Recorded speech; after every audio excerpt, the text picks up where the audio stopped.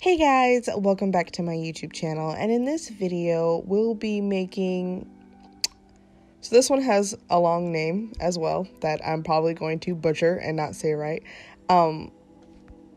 but it's Quetzalcoatl, I'm gonna put the word here.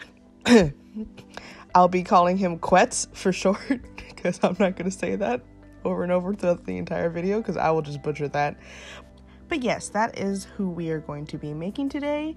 He is from Aztec culture and is a deity, and as far as I know, they believed he was the creator of their people.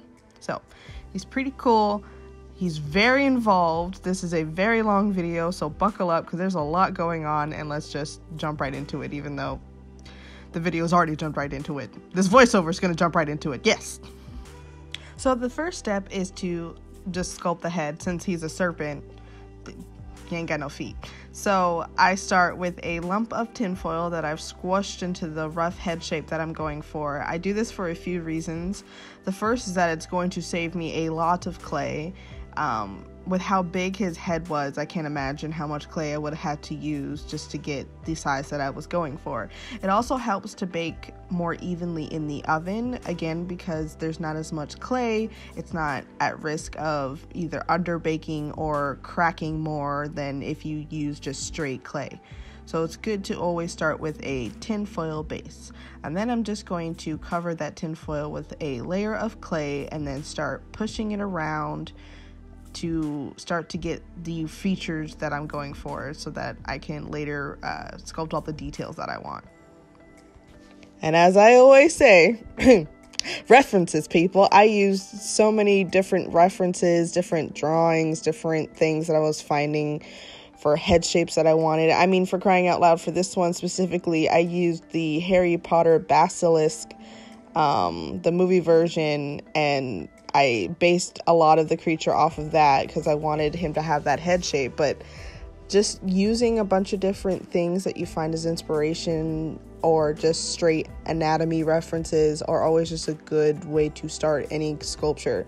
You know, they're always going to help you see things that you may not see if you were just going to free sculpt it.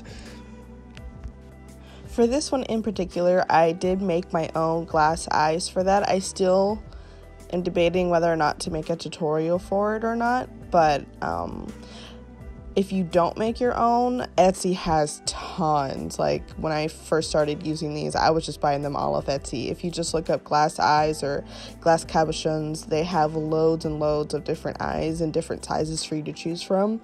This one specifically, I believe, was 12mm eyes, but you can buy them in all different sizes. So if you want to make big sculptures, little sculptures, they have a huge selection. So if I decide to make a tutorial, then, you know, you'll have the option to make your own. But if you're just starting out, it might just be easier to buy some off of Etsy if you're really interested in getting these.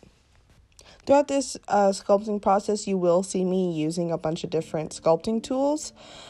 They are not necessary. Let me be the first to tell you that if you're looking at this video and you're thinking, well, I can't sculpt because I don't have sculpting tools, you are totally false. I started with just a needle and my fingers. And honestly, you can get away with just your fingers. They do help, but they are totally not necessary. I say only get them if you have the extra coin to spend on them. They do make things easier, but again, they're not necessary.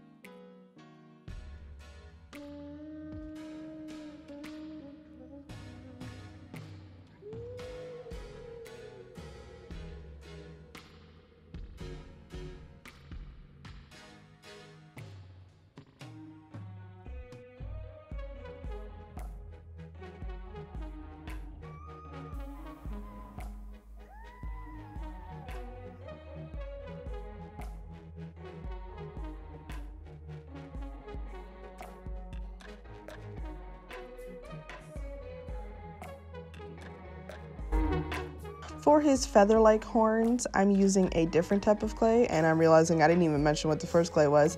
The gray clay is Super Sculpey Medium, and the beige clay that you see me using is Cos clay. Now this clay, when it bakes, will still remain super flexible, which I just absolutely love.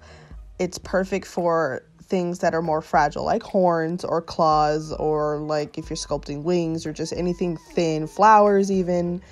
It's perfect for that kind of stuff, because once it bakes, it just remains super flexible. And I don't know what sorcery this company is doing to make clay like this, but it is absolutely amazing, and I can't wait for it to come out as like retail, because as far as I know, they're still in production. I just got some as beta testing, but guys, when this comes out, just trust me, just buy tons. It's amazing.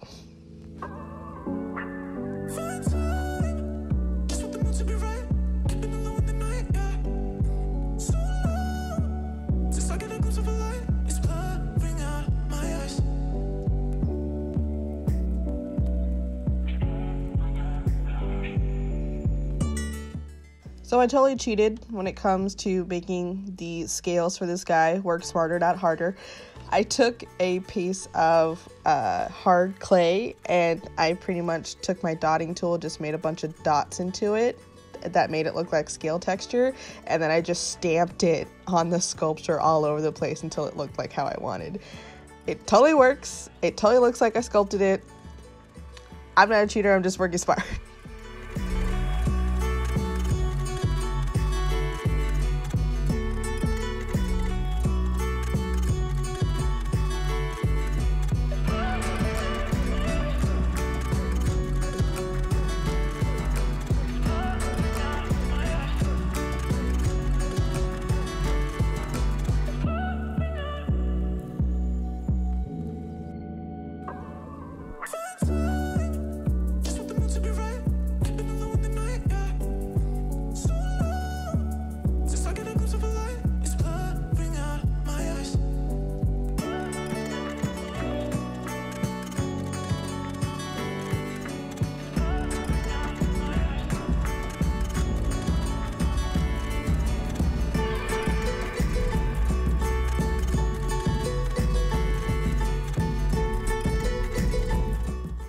Once he's all sculpted to how I like him, I bake him in the oven at 275 degrees Fahrenheit for about 30 to 45 minutes.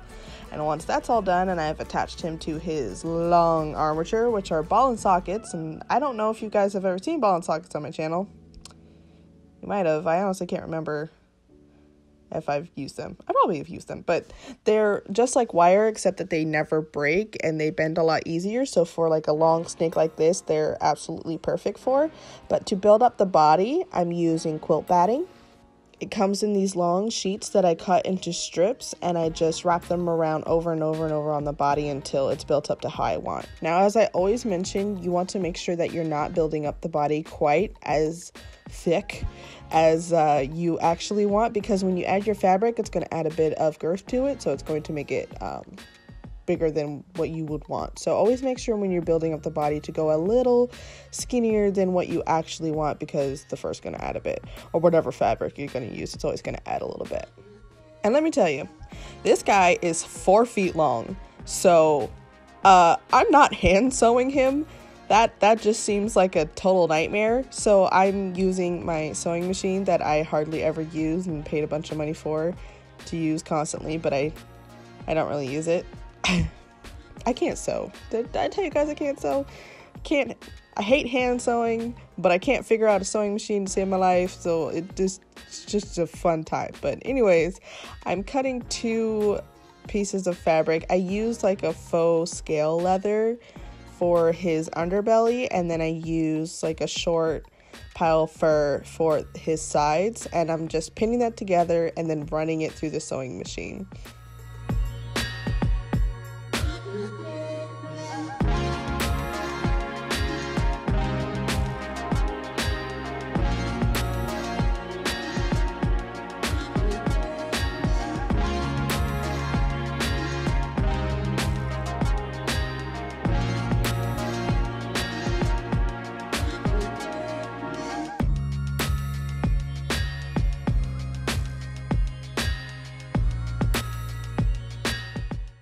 once one side is sewn, I go ahead and pin the unsewn sides together, and then I run the sewing machine through that. And then what I did is I cut down the center of the fur fabric because I ended up wanting to add a whole nother piece. Like, I wanted longer furs to give him kind of like a mane going down his entire body.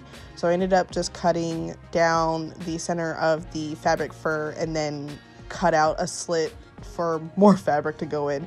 It's so hard to explain sewing, because like just watch the video, because I for the life of me don't know how to explain it to people. It's just, you just go for it, because that's my method. You go for it.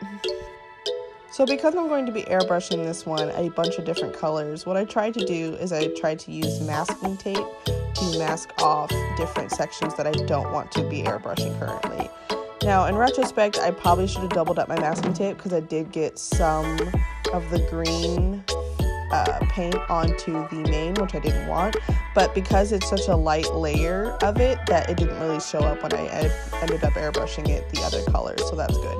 But just make sure that if you're going to use masking tape, you mask very well so you don't get mist spray on whatever you're not trying to get on.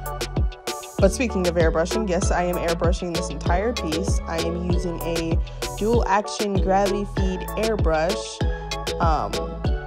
There's not much to say about that. You can get them pretty cheap on Amazon and stuff. I think the one I bought is like $30 just because I clog mine so much, so I'm so scared to buy the expensive ones because then that's just going to be a waste of money. But maybe it won't clog if I spend that much money. Who knows? I'll report back to you when I eventually bite the bullet and get one. As long as you're pretty light with your layers and you let everything dry and brush it out in between, you have a much less risk of making your fur have like a different texture or something. Like, it takes a bit of practice, but I've gotten to the point where the fabric doesn't change hardly at all, if at all, because of how light I make my layers and how many layers I do. It does take a lot of time, but it's so much faster than if you're going to either hand sew all these colors or if you're going to like dye it with like a paint and brush, because that's another method, but that's a lot more tricky.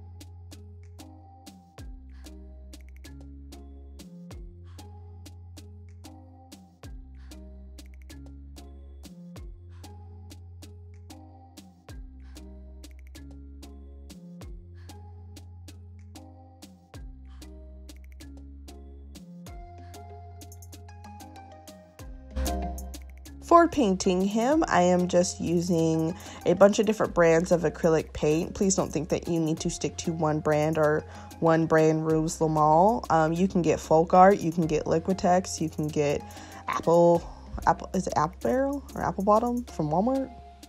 Like, you can get so many different kinds. I'm just using any type of acrylic paint. And I'm just painting a darkish green and black on him, and then I'm going to come back in and hit the highlights.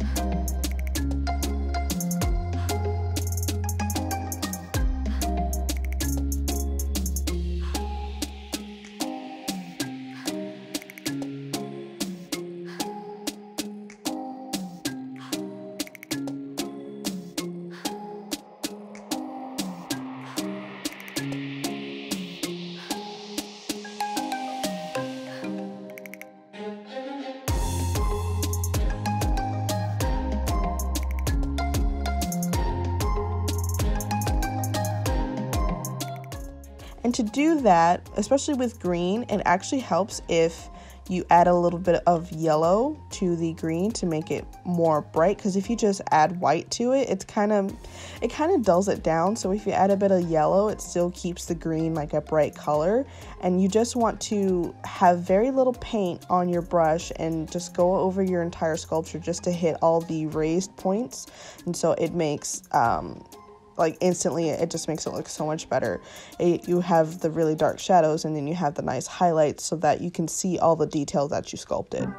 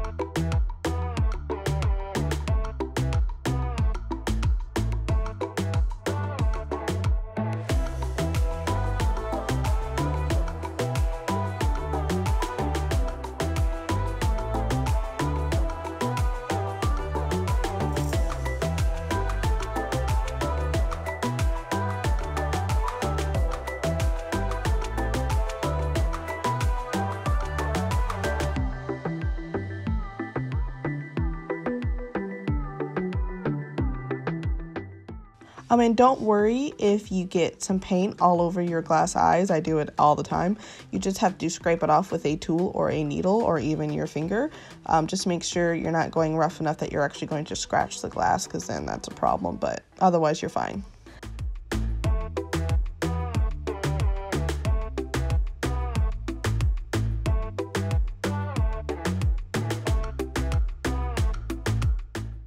So to make the headdress feather crown around the top of his head, I took a piece of felt, like a little half circle of it, just so I had something to attach all the feathers to.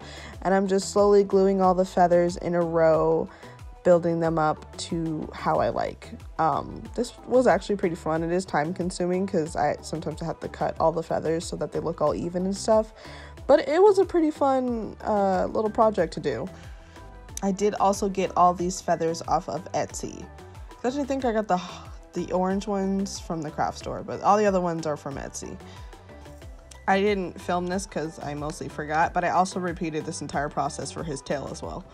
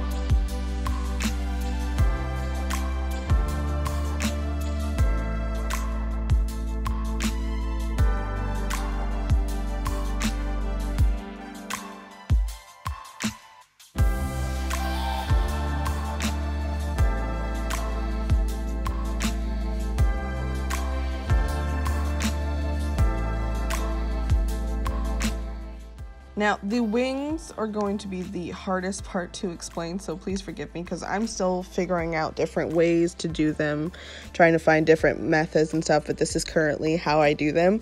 I print out a wing template. If you just Google like bird anatomy or stuff, you can usually find drawings of wings and stuff, and I printed it out to the size that I actually wanted his wings to be. And using that, I'm cutting a bunch of pieces of stiff felt that I bought from the craft store, and I'm laying it on top of the template and cutting each feather to match all the feathers on this template. It is so time consuming. Please, if you're going to do this, be prepared that this is going to take a long time to do both feathers. It is a lot of process. It is a long process, but you know, of course, the end result is pretty cool. You have some realistic looking wings, you know? But yes, please be patient with yourself. I'm pretty sure I lost a few brain cells doing this.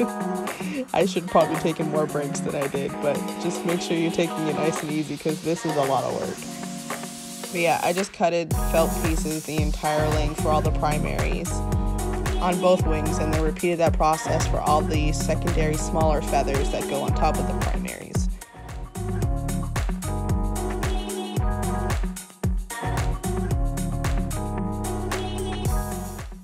And then because I don't want them to go flying everywhere, since I am going to airbrush them, I put them all on masking tape, just the edges, so that they won't move as much when I go to airbrush all of them.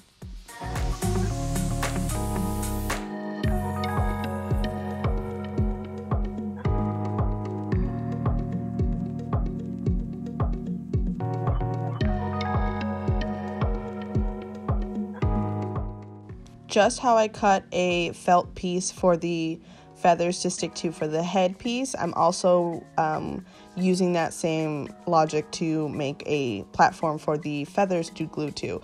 I'm just using the template, like, I don't know how else to explain it, but like, you see like a chicken wing, and it's just that little bit without the feathers. That's the part I cut out so that I can attach all the feathers to that.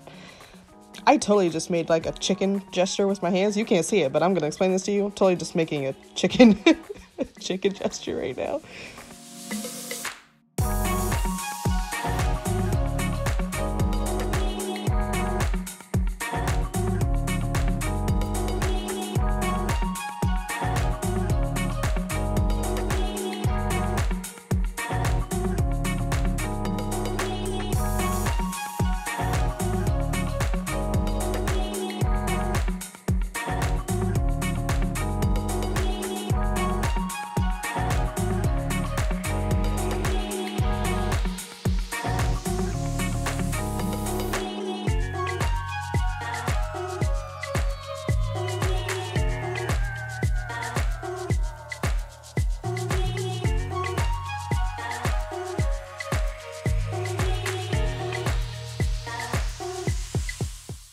Once I'm ready to glue all the feathers, I take the template and my little platform thing I made, and I'm lining them all up so that I can glue the feathers next to each other in the same way that the feathers show on the template, so that they all line up how they're supposed to.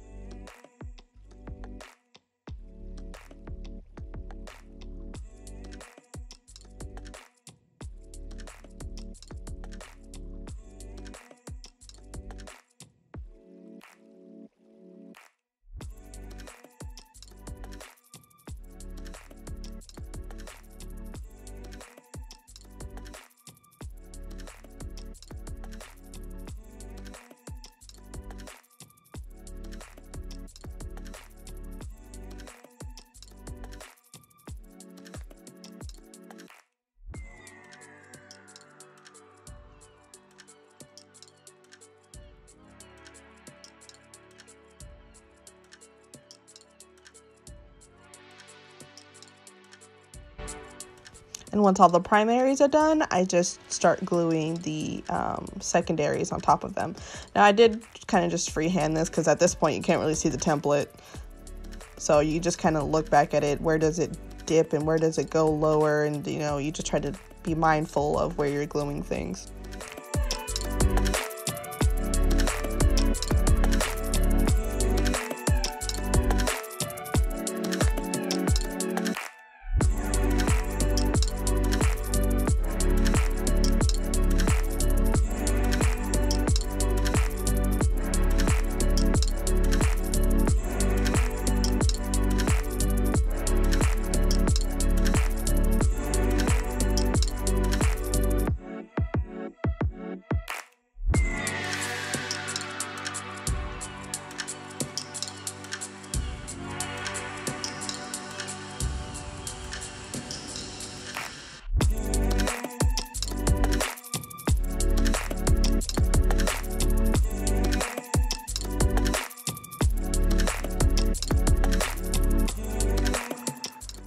So to actually cover the top of the wings, I'm going to be using faux fur fabric. Now I took the the chicken wing part and I traced it back and forth on itself and then just cut that out, and then I trimmed it very, very short because I don't want the wing part, like these are supposed to be the little feathers, but I'm just having a workaround because I don't even want to think about how I would make a bunch of little feathers, so I'm compromising and making that out of fur, but I'm trimming the fur way down so that it doesn't look that bulky.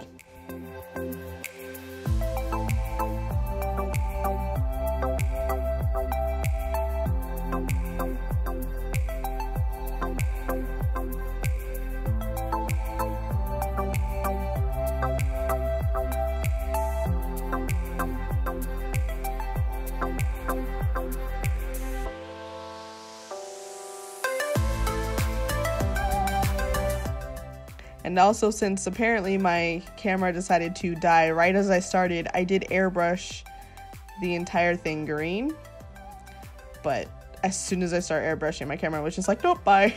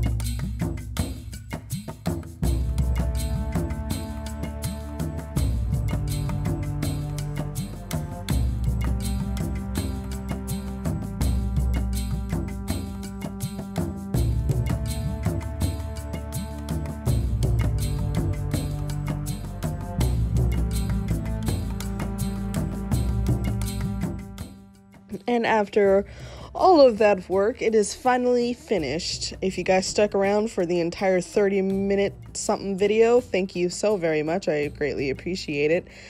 This guy will be up for sale in my shop if anyone's interested, as well as a few other things that I have in my shop. But yeah, thank you guys so much for watching. I'm still sticking around, and I will see you guys in the next one.